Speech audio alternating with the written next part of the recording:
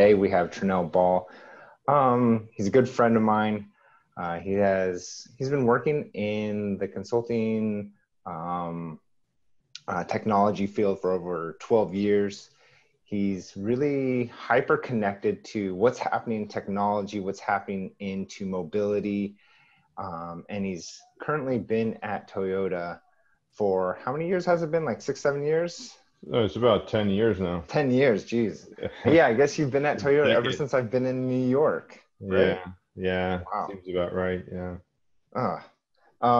And yeah, so Trinell's at this interesting point where he's always, I felt like ever since I've known him, and correct me if I'm wrong, but in the last 2, 3, or I don't know how many years, but you've had this kind of remote lifestyle where you've come into the office, but I don't know if it was more for showing face or because you had to, but you've always been a remote worker. Now it's like you're forced into remote work. So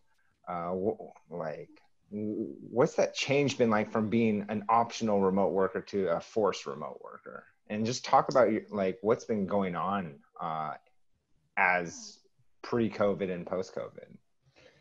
Yeah, well, thanks for having me, Calvin.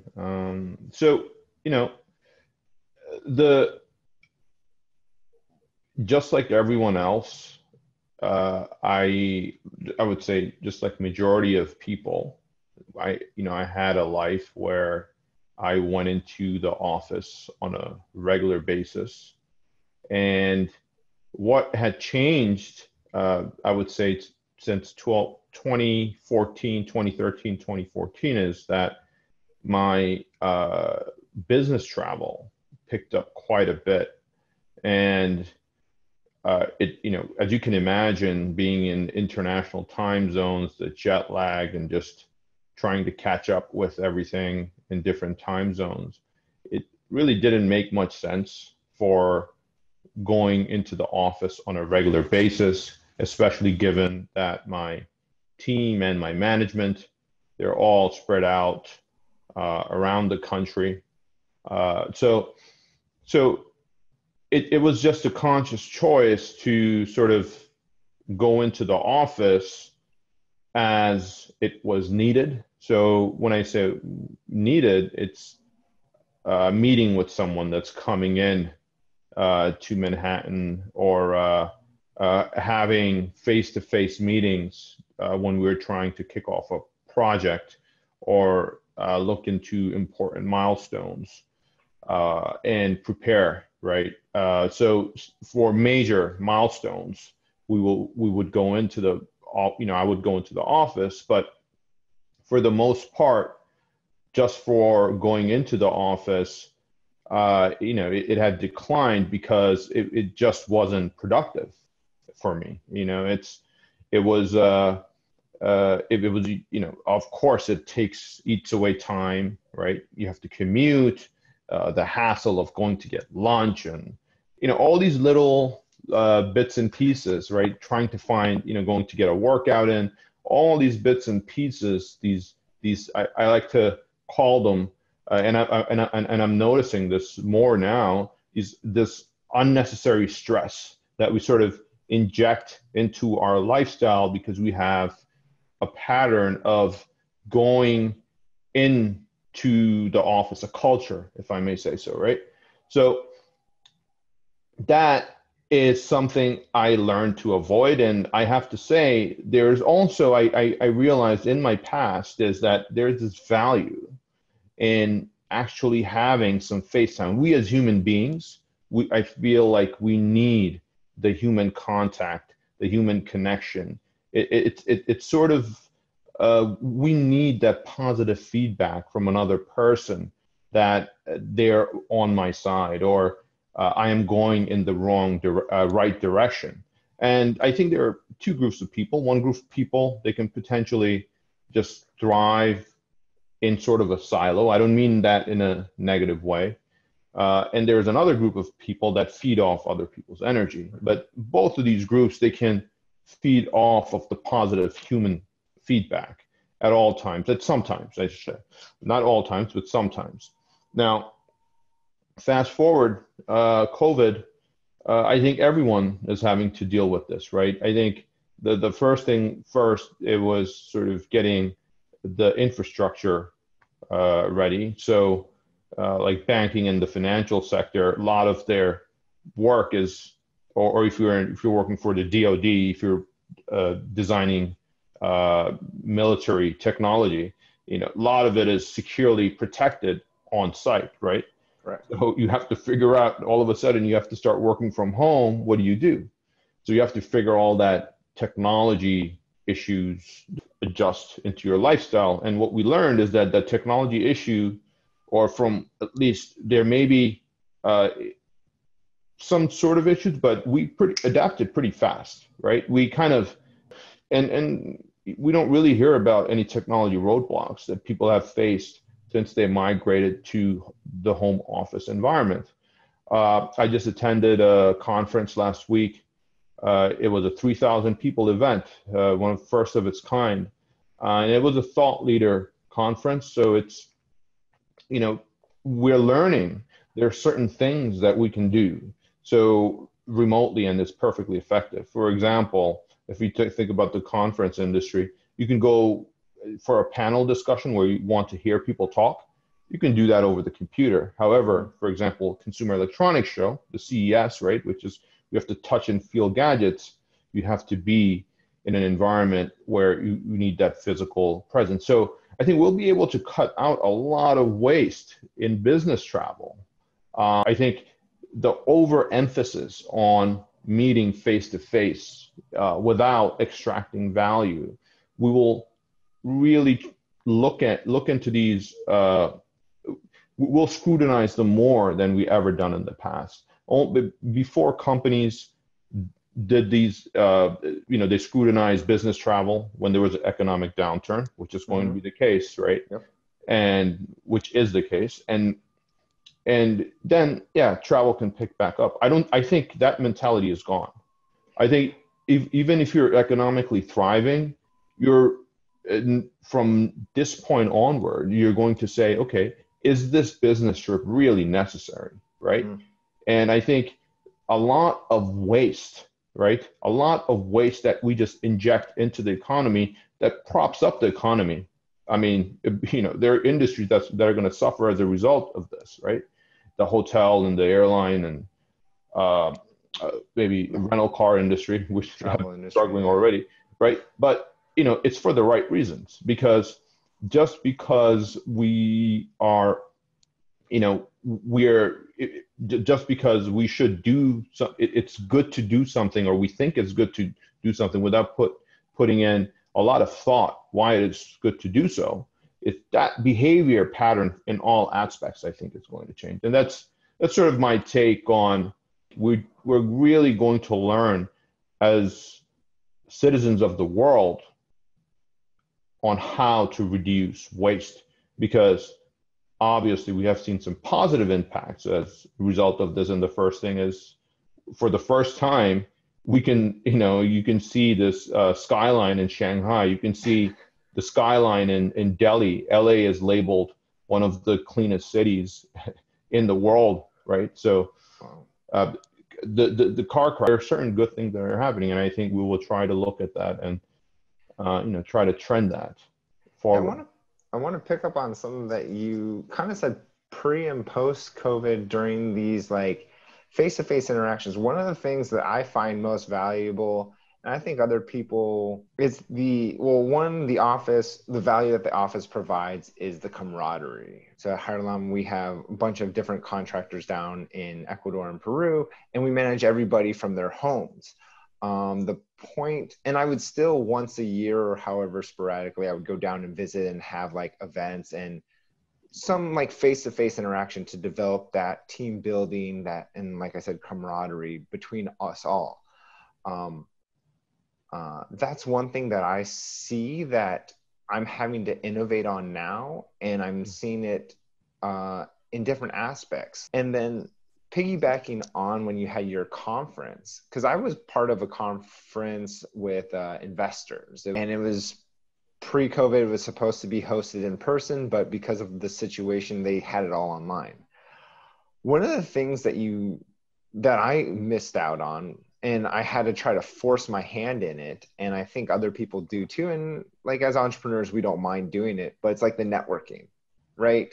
At a conference, and correct me if I'm wrong, but when you're at CES, yeah, you're seeing all these cool gadgets, but it's really to pick up some business cards to get some business, or for in your case people want to get your business and you want to find out what's the coolest new gadget to put into a to Toyota or something. Mm-hmm. How, like for me it's like, unless the conference or someone is specifically saying, hey, okay, everybody introduce yourselves, try and network, there's no natural way to network. You mean in physical conferences? No, in these remote conferences. Oh, so actually, I think, so the conference I attended last Mm-hmm. week, they had a networking. Okay. So what they would do, for example, they can each lecture, right, that or a discussion panel that they were hosting. After the end of it, they would sort of just match you up. You can network on your own, but other times they will just match you up so you're kind of um, into this, I want to say force networking. So in that case, it could be good, right? Because when you're at these venues, a lot of the times it's when you're networking, it's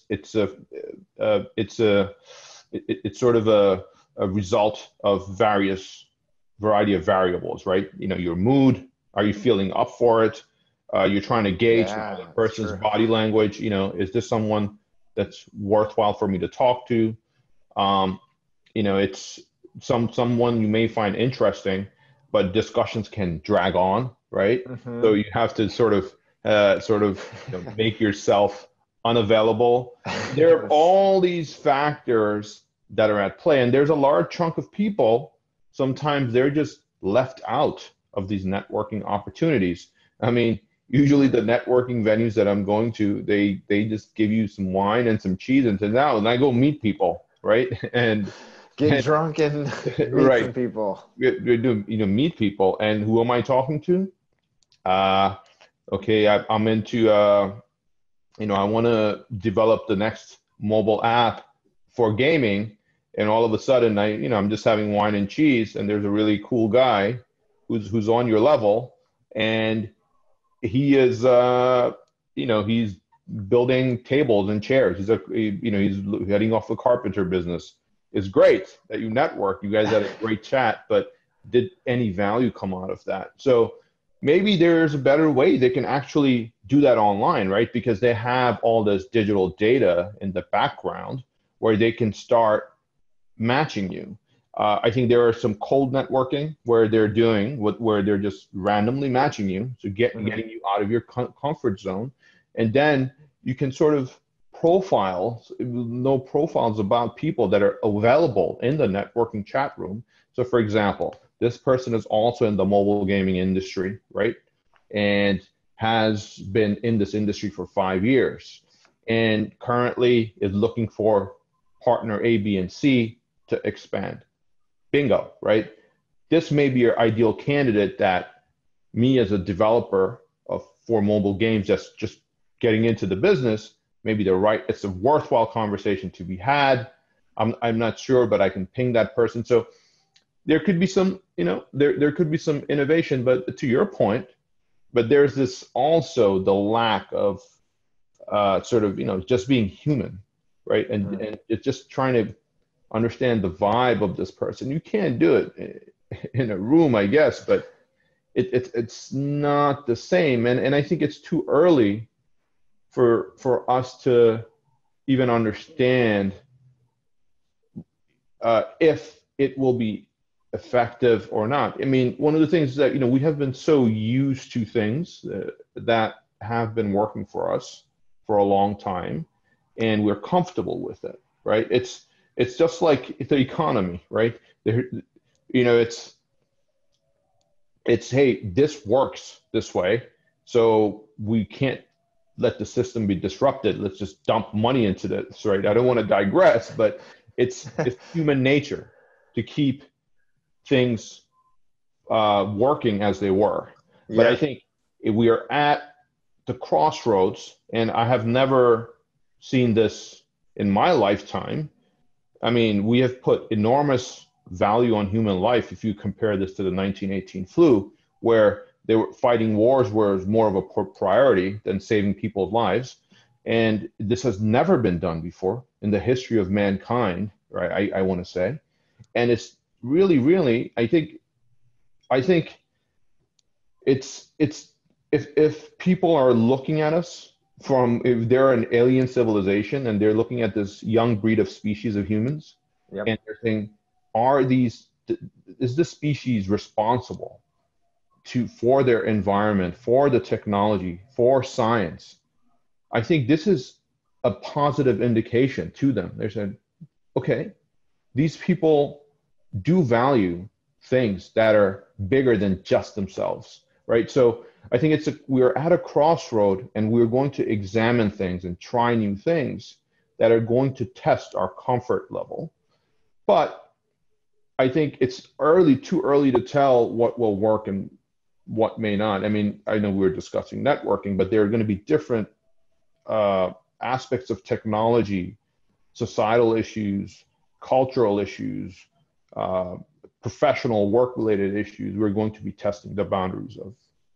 No, for sure. And as humans, and people, we're going to try and fail a bunch of different times of like what we're doing and what's going to work. We have to innovate. Manufacturing companies, like they are completely 100% in the office. Now they have to go to this this remote work. And so now we're transitioning to this, okay, we have to go remote, or for some of the physical, like delivery people, we have to be physical, but we also have to maintain remoteness in a way. So we're we're physically there, but we're having to socially keep distance and keep ourselves remote for other interactions to just remain safety and keep safety protocols in place. So this is after we're going to change how things were not. I'd be very surprised to see companies adopting a complete 100% office lifestyle after this, because we're going to have these protocols. I don't know when we're going to, I don't know enough about this disease to know that this is just completely gone for all of eternity, where we need to keep some safety. And also, like, look at yourself, and as when you went from an office space to, okay, I'm traveling a lot, I need to have this remote beings. And then you're looking at people that used to go to the office, like you can even look down on Wall Street where they had to go to the office all the time, and now they get this remote experience.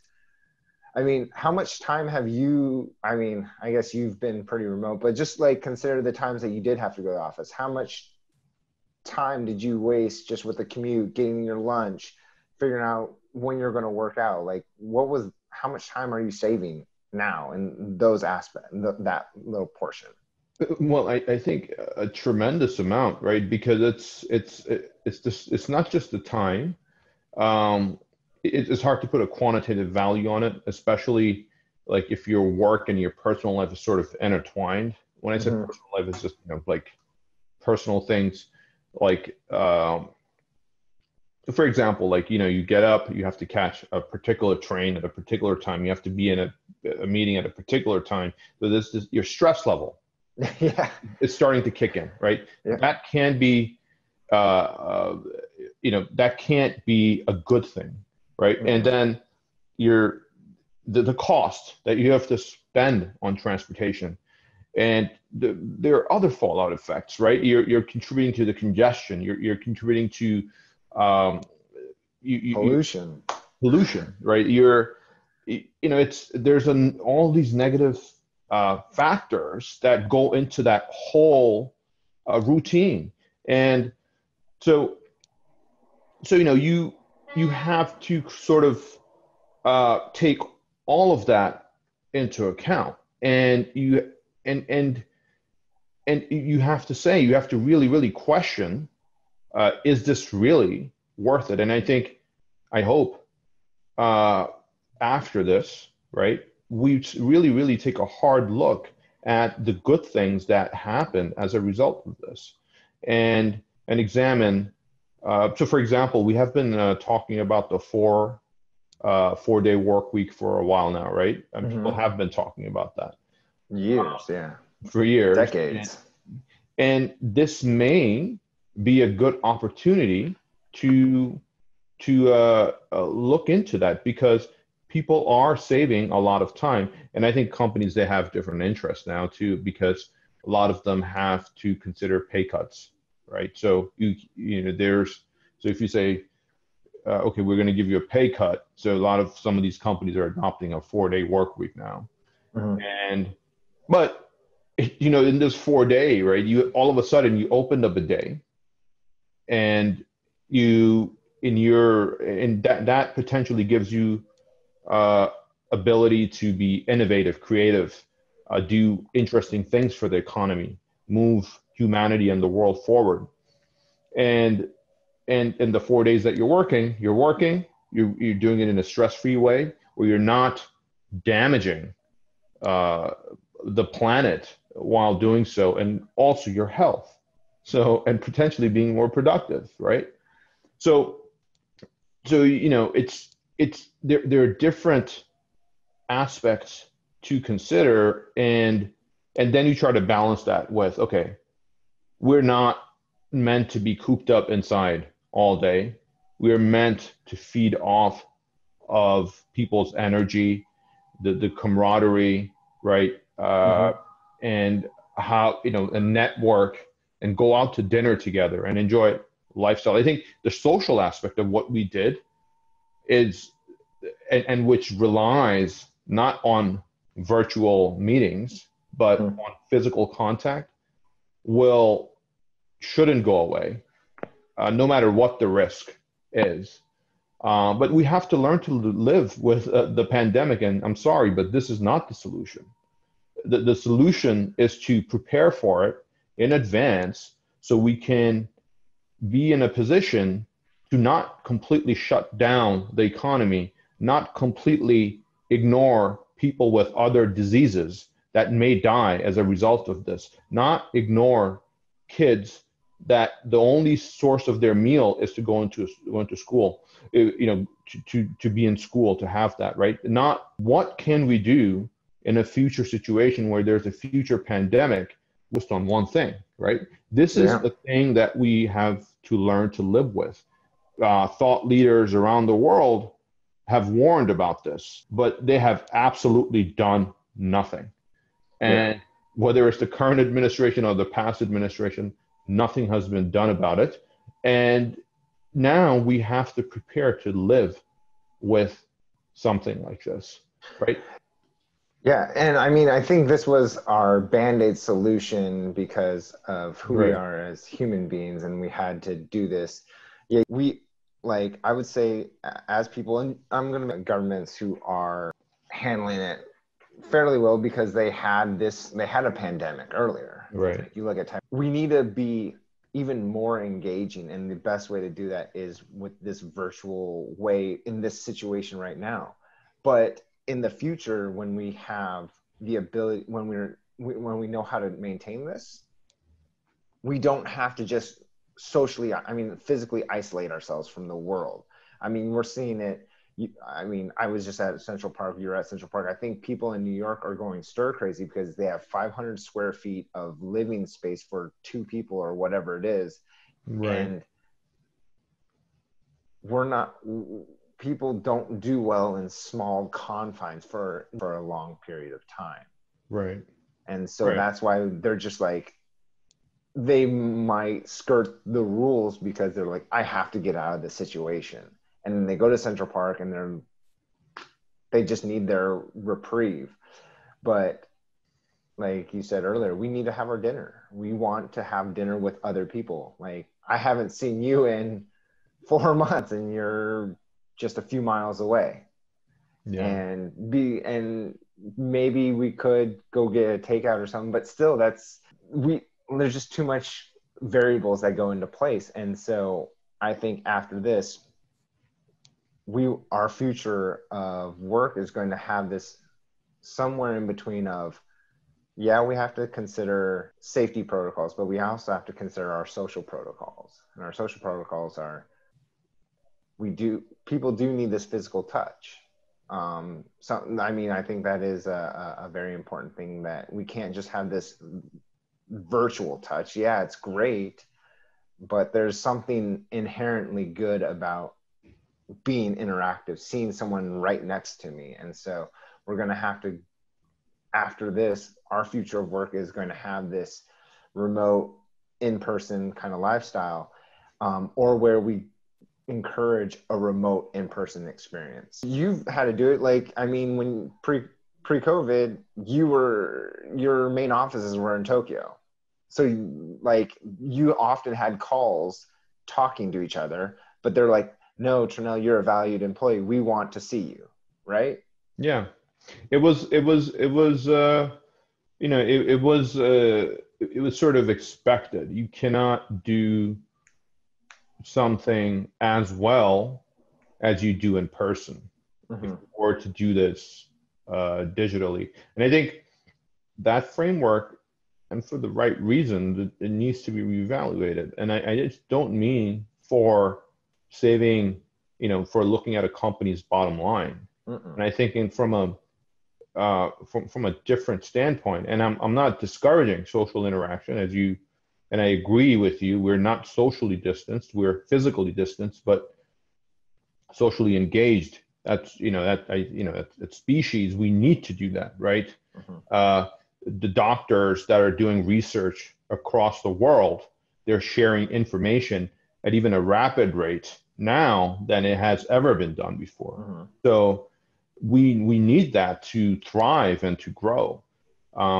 Yesterday, when I went to Central Park, seeing people around, it just made me feel alive again, made me feel better again. Not everything is doom and gloom, right? So we need that. But on the other hand, let's balance all the waste, all the negativity that came as a result of our behavior in just consuming, abundance. We need, we're not happy with, one ply of toilet paper roll, pun intended, right? One ply of toilet paper sheet. We need 100, right? 100 ply. Myself, it's all about me. I mean, and I think, I don't think we're doing this intentionally, but we really need to investigate, examine, scrutinize this behavior pattern. It's not constructive for the well-being and sustainability for the planet and others. Oh, 100%. I think, kind of to diverge a little bit, but I recently saw I saw this movie called The Platform. Have you seen it yet? Not yet. It's essentially that. It's human behavior is me. And if you keep taking, you give nothing left to the people after you.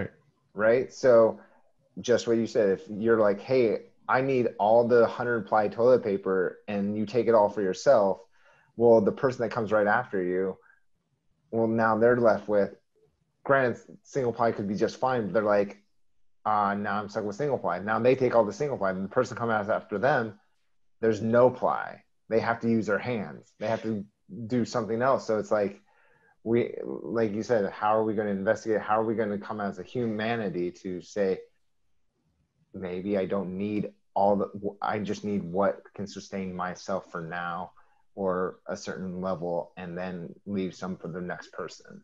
Yeah, and that it's all about me and me consuming. It's not going to work either. It's not sustainable, because that person, right? I don't know Platform, but I've heard of I haven't seen Platform, but I've heard of the concept. They're going to rise up with pitchforks, right? And sickles, and come after you and take it. So this is not a sustainable system. And I think that's at the heart of all of this, right?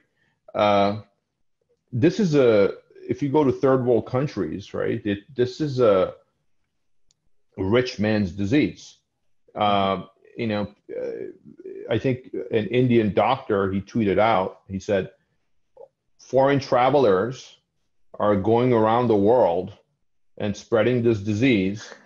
And these people that live on $1 a day, you tell them to quarantine when they don't know where their meal is going to come from. Mm-hmm. It's not for them. So, you know, you see the inequality, right? In inequality, the not just income, but the resource inequality that has taken shape. It's just not sustainable. My well-being is not only dependent on my well-being, it's dependent on others' well-being. Mm-hmm. No, correct. Yeah. Yeah, any lasting thoughts that you want to give? I know you have to get going, so I mean, it's super thoughtful, and I just wanted to let you share anything else that you had with the viewers. No, I think, you know, we're going to as species, we're going to come out of this, and hopefully we will rethink what we need, and and how we can help others bring us up, and no matter what the political platform is, and I know whatever it may be, you know, whatever the year it is, whatever the decade it is, but we have demonstrated the ability to come together, which is really hopeful, and we can come out of this and help others and do good that is connected. You know, everything is connected. And if we are looking at things through different lens, we're not just going to improve one aspect, we're going to improve everything, right? I mean, the private sector leadership, before the government made any calls, the reason the social distancing is working in the US is because private sector stepped up long before the government did. Mm-hmm. They're good things.